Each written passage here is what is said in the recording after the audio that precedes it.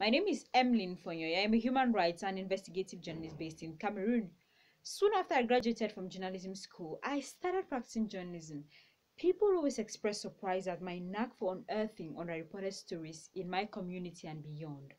One of such stories has led me to a Muslim-dominated community in my country. There, I was confronted with a sad reality. Marriage is sold to girls as an achievement, the only thing they need to aspire to. They are being reminded that they are purposefully born to become Dadasaris, which by the way means housewives. I find it hard to believe that a girl is being told that marriage is a certificate she needs to gain a place in heaven. I find it even barbaric to tell a girl to aspire only to marriage and no other thing. I decided to tell this story because I want girls in that community to get the help they deserve.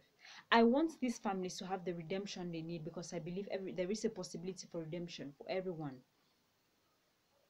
I want people to also understand through this story that before this pandemic draws to an end, many other girls apart from Ina, Yawa, and Jule, would have been sent into early and forced marriages in which they cannot even negotiate safe intercourse, marriages to men they do not love, marriages in places where they go to bed every night with men they do not want to see eye to eye with, yet they are told to be submissive in those marriages.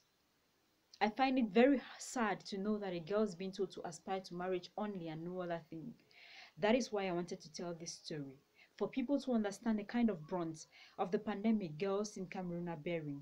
Apart from child marriage, there is some other thing. There is a surge in domestic violence in Cameroon. There is a surge in child labor in Cameroon. I remember meeting a couple of young boys of below 7 hawking on the streets at 7 p.m. I remember seeing boys younger than 10 with some girls there trying to make ends meet by carrying heavy load in a construction site.